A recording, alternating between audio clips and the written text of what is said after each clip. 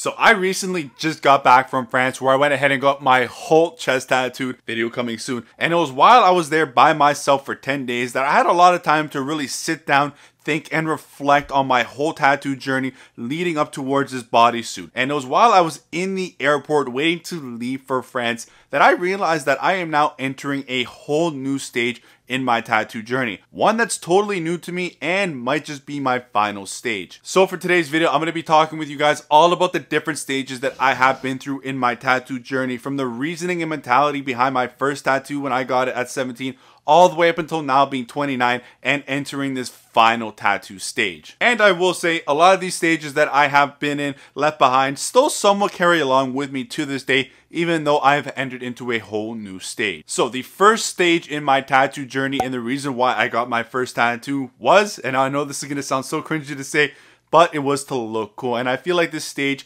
is going to resonate with a lot of people out there. Now, when I was a teenager, even though that feels like it was forever ago, I feel like a teenager's perspective on tattoos still somewhat stays the same to this day, of them being kind of considered cool, edgy, sexy, interesting, rebellious. And, you know, I wanted to get a tattoo to kind of resemble all those things, especially because I never felt like I was any of those. Personally, I always felt when I was a teenager, I was a bit of a loser, outsider. I felt like I never got any second looks. So for me, getting a tattoo kind of would put me in that kind of category and make me feel and look a bit more cooler.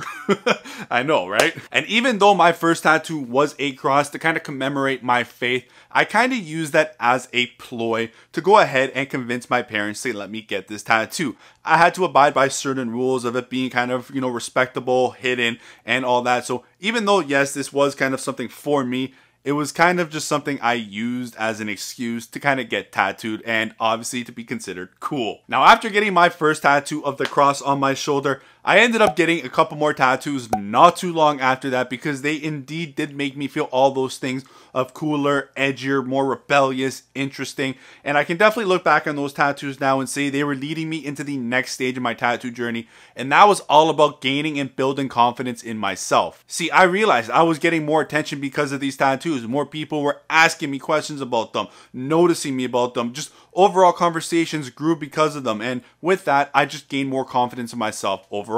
But there was one big thing that I also realized, and it wasn't the fact that I was looking or feeling cooler about myself. It was the fact that I was feeling better about myself internally, because at the time as a teenager, I had a lot of big insecurities, and I felt like these tattoos were taking those insecurities and, you know, not making them as much in my eyes. See, I have a hearing aid, as you guys can see. I have no ears. I have a big fucking forehead. See, I can laugh at all these things now, but back then, those things were things I was just really self-conscious about. And I felt the tattoos were deterring people's eyes away from these things that I didn't want them to look at. And instead, they were noticing the tattoos. And it honestly felt like that was the thing. So, you know, it was huge in terms of building confidence in my eyes.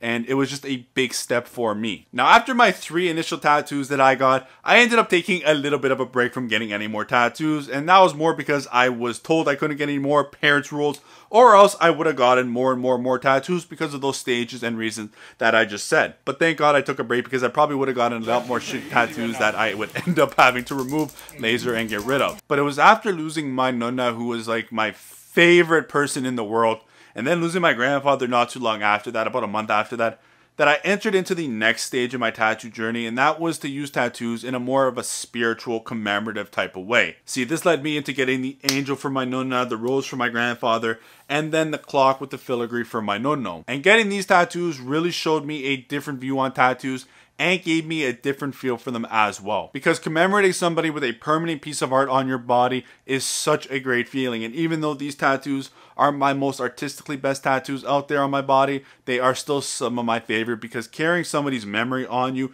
and having a piece commemorated just for them is such a great feeling. Now, after getting a couple tattoos over the years, you start to learn a lot more about tattoos, and then I realized the importance of going to the right artist for the right job, and then the benefits of getting good quality work. And this is where I enter the next stage, the 4th stage in my journey, and that is getting top quality work and then just enjoying the art of the tattoos. And I gotta thank Evil for bringing me into this stage, because I can still remember to this day where I entered it, and that was right after I got my Poseidon tattoo. I remember seeing this tattoo and just thinking, wow, this looks so realistic, such a great piece of art, and I was just I was struck. But I also saw that tattoos could be more than just cool or commemorative, that they can be just a form of art on your body. And from that point on, my whole journey to this date is still all about quality, theme, and just the art of the tattoo. Now, the 5th stage in my tattoo journey is no longer caring what others think about me and the tattoos that I get, and just getting them for myself. Now, I believe I entered this stage not too long after I started getting tattoos with Brendan, but more specifically once we got and finished that Anubis tattoo, because before this I was getting a lot of tattoos and their designs. They weren't anything crazy. They were very timeless, popular, simple tattoos. But this Anubis tattoo was very different in terms of me stepping outside my comfort zone, because it was a very mean, dark looking tattoo, and I was scared people would kind of judge me based off this tattoo and think the same way of me. But it was right after I finished getting this tattoo that I just immediately fell in love with it, and it's still probably one of my favorite tattoos to this day. And I just no longer cared what other people thought about the tattoos that I was getting, and I think we can definitely see that more and more as you kind of continue my journey with the tattoos that I'm getting. I'm getting a lot more visible tattoos. I got a freaking alien on the back of my head. I got a big T-Rex on my back. You can definitely see that I'm no longer caring what other people think, and I'm just getting tattoos for myself. And this is such a great stage to be in. So now we have the 6th and final stage, and this is a stage that I realized that I was in while I was waiting in the airport to head out to France. And now that I'm back from my trip, I can definitely say I am in this stage, and that is traveling and collecting tattoos by my favorite artist around the world. Now see, it's funny because once I found Brandon, and that was totally by fluke and chance, I thought I would have the rest of my body done by him. He's an amazing tattoo artist, top quality, and because I wanted to have a consistent kind of look throughout my whole bodysuit. But it was after I finished the whole backside that I was kind of hit by something, and that is I am now running out of space.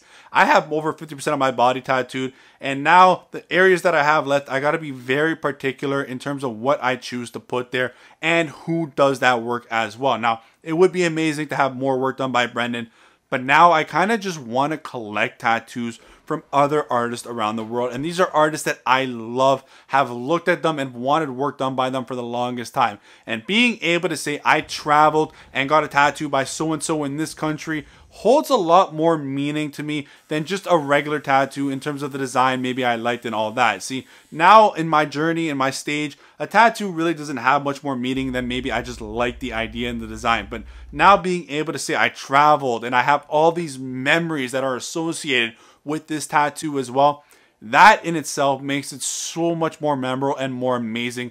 And I would rather use up the limited space that I have left to do that instead. Now I want you guys to do me a favor, and that is go ahead and comment and be honest with me. What stage in the tattoo journey are you in? And did any of the stages that I mentioned resonate with you at all? Also, stay tuned, and if you are new, subscribe, because I am going to be releasing my full chest tattoo, the one that I flew out to France to get. And I gotta say, guys, this is a crazy tattoo. It is one that I took a risk on, and it's different, but a lot of people that I've shown already absolutely love it, and I can't wait to hear what you guys think of it as well. I think you guys will like it, or at least I hope. Anyways, like always, Justin out. Later, guys.